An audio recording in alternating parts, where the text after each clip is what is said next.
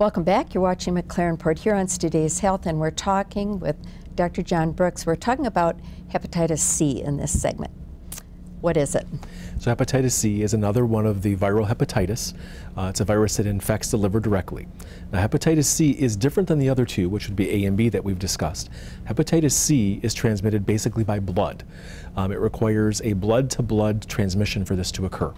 So if we look at our history, back before we knew what hepatitis C was, it had a name called non-A, non-B hepatitis. We knew about hepatitis A, we knew about hepatitis B, but there was this other one that we knew was happening, we knew it was here, we knew it was going on, but we couldn't find it.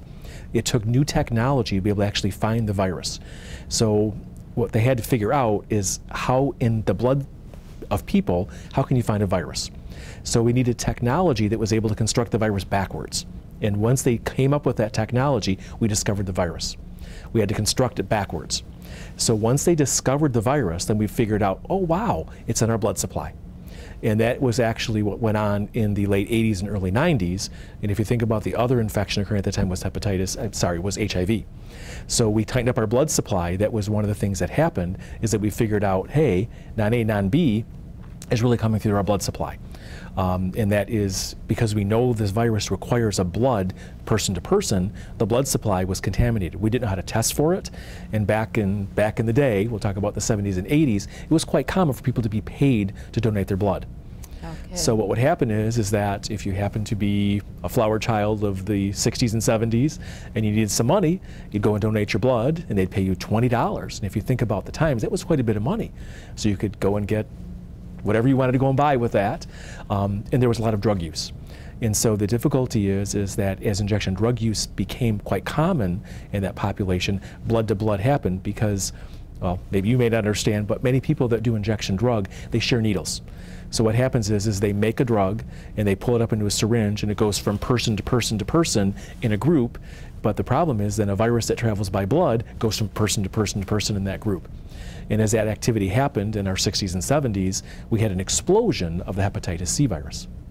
Well, and I'm thinking too about, because I was a bedside nurse during that period of time, we really weren't that concerned about blood, you know, touching someone else's blood. We didn't wear gloves when we started IVs. We didn't, I'm thinking of dentists and all the people, we just weren't that worried. Correct. We just didn't know.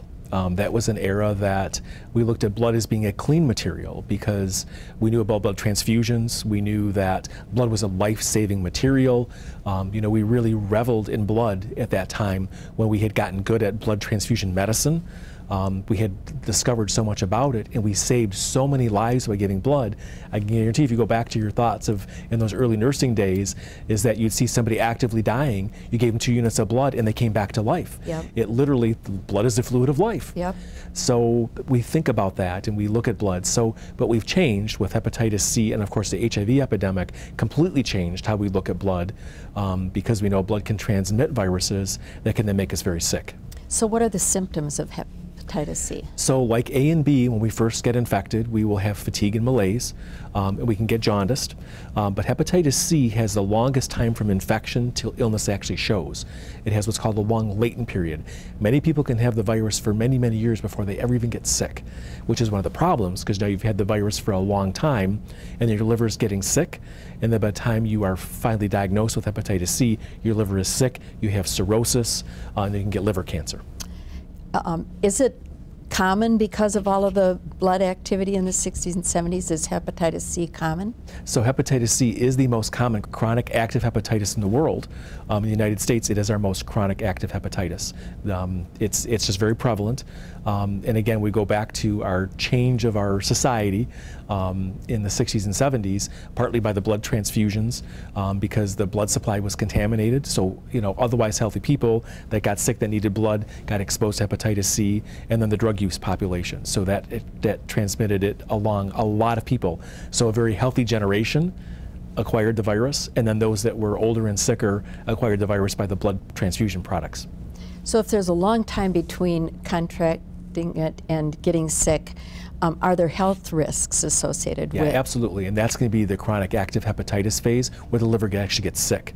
If we look in the United States right now, if you were needing a liver transplant, the #1 reason for needing a liver transplant is hepatitis C. Really? Because it damages the liver to the point in time where it doesn't function, and you'll die without a new liver. So who should be screened for hepatitis C then? So there is a national guideline. This has been out now for about the last 6 or 7 years. Anybody born before the year 1965 should be tested for hepatitis C. There is a risk by just by their age and by being alive in that era, that either by blood products or by being around that culture, that they could have been exposed to hepatitis C.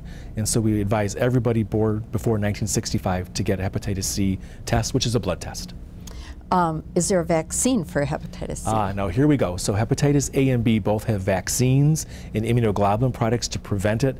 So if you get infected, we can prevent the infection. We can give you a vaccine to prevent it. Hepatitis C has no vaccine. There is no way to prevent the infection except to not get exposed. So that's why in hospitals now, of course, we use gloves. And of course, our blood supply has now been cleaned up. The blood supply is extremely well tested. So I like to think about, there's an example. So if I took a vial of your blood and threw it in Lake Superior, with our technology that we have right now, I could find your blood in Lake Superior by this technology. So we can find extremely small amounts of things in people's blood. So if somebody does have a virus in their blood, we can find it. So if you're donating blood, we test the blood and make sure there's none of these viruses that are present. So how do you treat hepatitis C?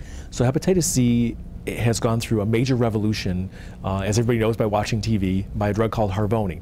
Well, however, before Harvoni, we did treat hepatitis C with a drug called interferon. So interferon therapy, if you go back to the 70s, people heard about interferon because we thought it was going to cure cancer. When that got discovered, it actually was all over the newspapers for many years as maybe a cure for cancer. Interferons are really antiviral medicines that our body actually makes naturally. We've been able to harvest them and manufacture them in the laboratory, and interferons are highly active against hepatitis C. However, they make you really sick. They're very powerful, but they make you sick. So we've then been able to treat hepatitis C for more than a decade. However, we came up with what are called directly active antivirals, and that is the things like Harvoni that you see on the news. So Harvoni is an oral regimen. It's 2 drugs. You take it a pill a day for 4 to 8 weeks, depending on which type of hepatitis C you have, and then you get cured. And the cure rate is about 99%. Wow. And the side effects are almost none. So it has gone from injections, interferon have to be injected, it was injection therapy with other medications that make you very sick, for a year, to basically 4 to 8 weeks of a pill that cures your virus. So it is truly a remarkable part of medical science. Great, great news. Do you have any closing comments? So if you're born before 1965, you should get tested for hepatitis C because there is treatment, and treatment is now very effective. And certainly if you have children, make sure they get their vaccine so they don't get hepatitis A or B. Thank you so much for joining us. Thanks, Barb. And thank you for joining us. If you have any questions about anything we talked about today, you can call us at Health Access.